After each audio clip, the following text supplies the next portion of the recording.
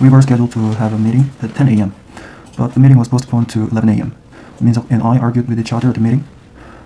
He strongly opposed using another PPT template on the project. I couldn't understand why he strongly opposed using another PPT template. He made a suggestion for the project, but it was beside the point, so I disagree to his proposal.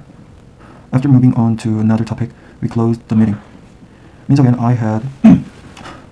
I had difference of opinion, but I couldn't see his point.